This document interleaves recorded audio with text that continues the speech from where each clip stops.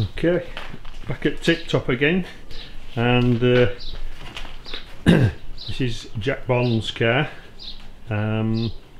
It's a Martin, I believe, Jack. Yeah, that's correct. It's like Jeff says, the latest edition. It's a 1953 Martin, so it's a 500, which is sort of 1950s Formula 3, basically. Right. Okay. So it's a Manx Norton engine in this one.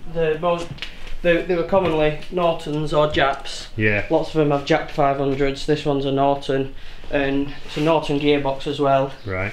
I've only had it a week or two, so I'm all a bit new to it, but I think that's an AMC gearbox. Right.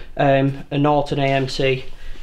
Some 500 experts could correct me on that, but I think I'm right in saying that. Yeah. I'm sure you'll get a few comments if you're wrong. Yeah, I'm still learning and doing my research. So it's a 500 Norton Del Auto carb, running on methanol Castrol. Right. About 12:1 compression ratio.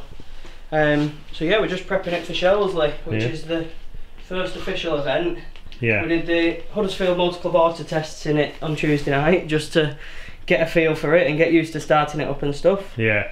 But yeah, learning the ropes really, and learning about the car, and need to delve a bit more into its history yet. Yeah.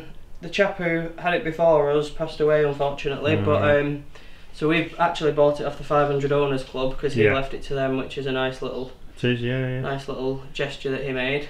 But I don't think he ever hill climbed it. He only circuit raced it before now, so we've just been making a timing strut.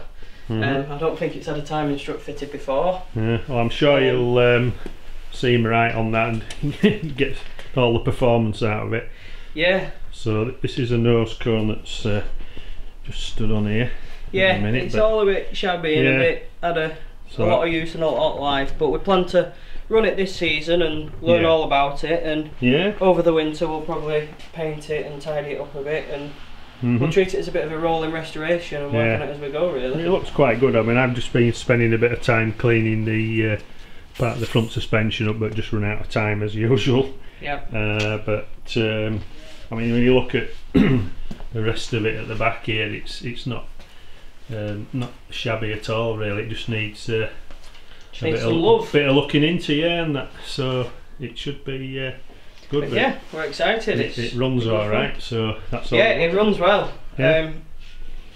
Starts easy enough. Yeah, we're just getting used to it, really, learning its quirks and the usual things with a new car. But it's quite exciting, really. Yeah, excellent. Yeah. Right then, just another short video for keep people interested. Thanks a lot then, Jack. Thank you very much. See ya.